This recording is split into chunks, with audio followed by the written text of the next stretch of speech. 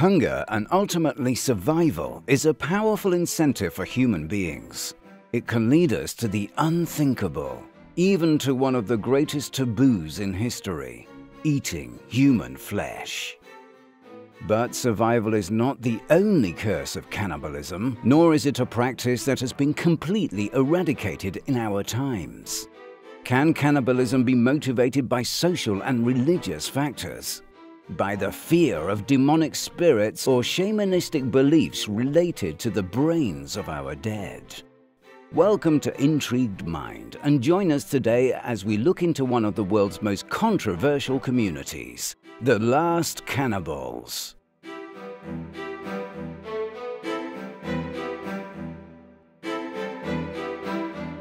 It is not very difficult to imagine the origin of cannibalism's aversion in many world cultures. Eating a sister or brother of your own species seems to be the most deplorable form of betrayal.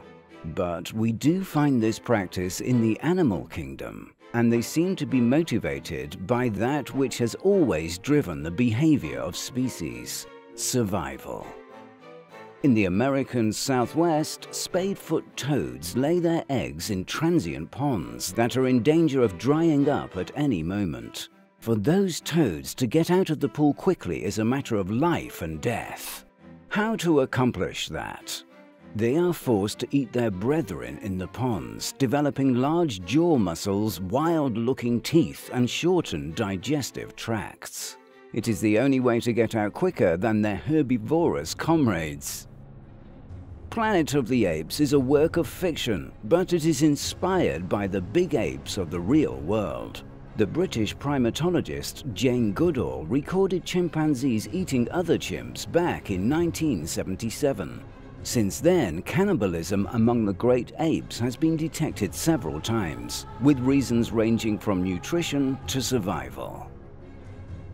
Cannibalism was a common practice in the origins of many ethnic groups. It is highly likely that Homo antecessor practiced it 800,000 years ago.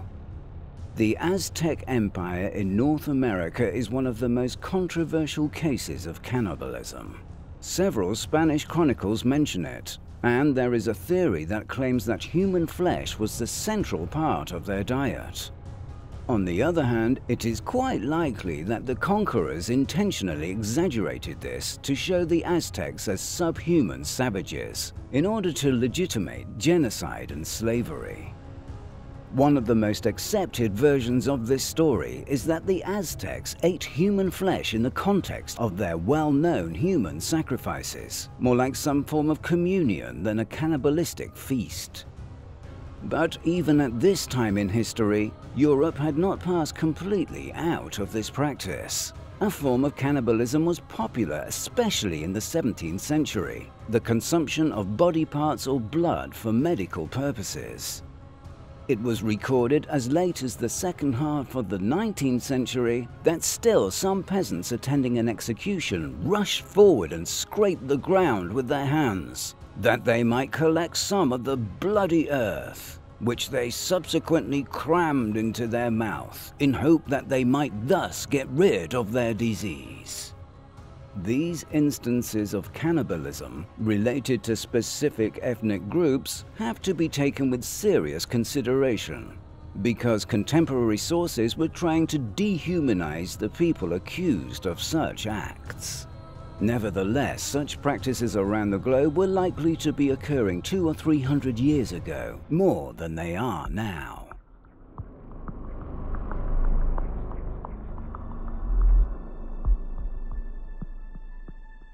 What can be agreed upon is that for most of humanity, cannibalism remains the ultimate taboo.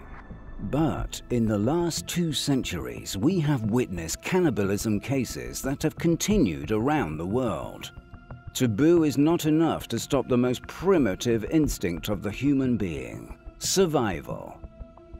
The Donner Party was one of the most notable cases.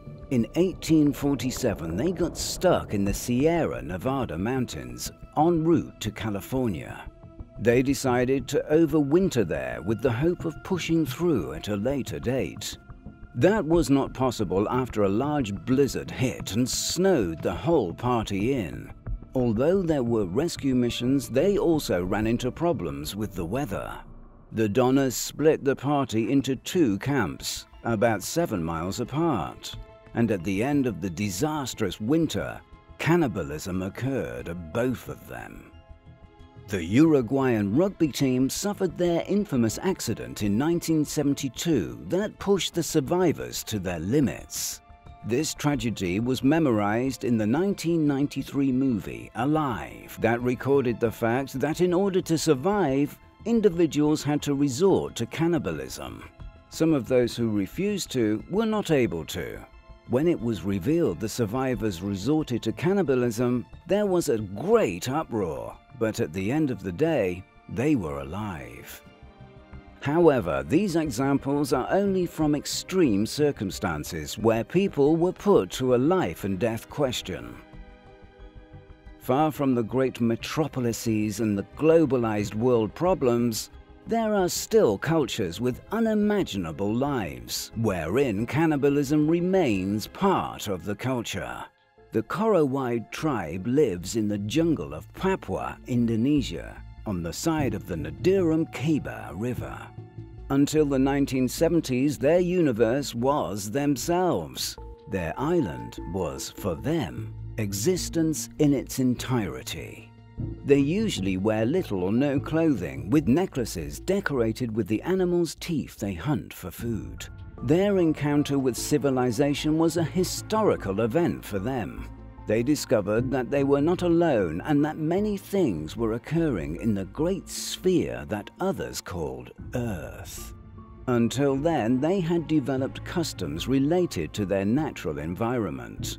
A society of hunter-gatherers with horticultural elements who had to be especially careful to make the best use of their food. The appearance of visitors from the outside world provoked incidents and situations that triggered rumors around the Korowai people. The rumor was that no one returned alive from a visit to their territory. It certainly wasn't easy for the Korowai people to deal with the outside world, and the outside world was confronted with something that actually makes a lot of sense, but is seemingly unbelievable: cannibalism. It is known that the Korowai people initially considered outside witches, or kakua, a figure that already existed in their culture and always represented a great fear for them. And what did they do with people who, for them, were possessed by the spirit of the kakua? To kill the kakua to free them and allow them to travel to the other world required a special ritual. The ritual consisted of shooting a magic arrow directly into the heart of the possessed body. The executioner was then the person in charge of the following ritual: the feast. The Korowai people lived together with scarce resources. Therefore, they never wasted anything edible. If someone hunts a pig, the whole pig is eaten from tail to rib meat and even the eyeball. So what happened to the kakua bodies is to be expected. They were cooked and eaten by the tribe. Only the children, considered unprepared to feed on this meat which has been contaminated by demons, were taken out of this ritual. Journalist Paul Raphael infiltrated the Korowai community. His testimony is first-hand, but also criticized by the scientific community. They accuse him of obtaining information and formulating conclusions guided by the superficial criteria of television programs such as the one that accompanied him on his journey. There are more precise details about the Korowai forms and their transformations in recent years in their stories and accounts. It is said that the Korowai consider kakua bodies that decay for unknown reasons, in other words, disease. These people are subsequently sacrificed and eaten. For some reason, this malignant practice is only associated with men. Women's lives are never sacrificed in this tradition. The settlements that were established near the Korowai produced a profound cultural change in them. Western legislation and the legal concept of murder has been instrumental in the decline of their ancient cannibalistic traditions. It is also widely commented that the Karawai people are now aware of foreign civilization and the use of money. They have, in ways, been forced into the tourism industry to succeed in the modern world. Part of their traditions are now a performance for visitors and tourists. Far from the Papua, on the banks of the river Ganges in Uttar Pradesh, India, there is a small group of people that, for centuries, find strength where others find filth and fear. Varanasi is the hometown of the Agori, an ancient Vamakaric Hindu sect with a lifestyle that challenges our ideas about human nature. The Agori are travelers, but they believe that from death you get the life energy. Human skulls hang from their heads to be filled with beverages or transformed in jewelry. Human femurs are used like whacking sticks, and human flesh is what keeps them strong. On the banks of the river, where the poor households have to dispose of their dead relatives if they cannot afford funeral rites, the Agori find their precious food and items. They only eat freshly dead bodies and take what is abandoned in the water or at public crematoriums. As a result, the Ganges River is cleaner than it would be without the Agori. The Agori are believed to have supernatural powers according to rumors among the locals. There are claims of Agori medicine healing AIDS and other terrible diseases. In the end, the way the Agori looks dark, but has the bright mark of life and survival. The Asmat people are another of the last cannibals. They are natives of the island of New Guinea, and it is believed that traditionally they hunted their enemies using their skulls as cooking containers. The journalist Carl Hoffman made a story about it in his chronicles. They shook their brains on a palm leaf, scraped the inside of the skull with a knife to get every last bite, then mixed with dough and sago, wrapped the leaf and roasted it on the fire. The food was special. There is an unproven myth related to Asmat people. It says that they were responsible for the death of Michael Rockefeller in 1961, a member of the Rockefeller dynasty and fifth son of future Vice President Nelson Rockefeller. The Sentinelese are a tribe living on an island off India's east coast and one of the last genuinely uncontacted people in the world. They speak a unique language and their contact with outside cultures is minimal. It is said they are a people who live in Stone Age ways and that their isolation has extended for approximately 60,000 years.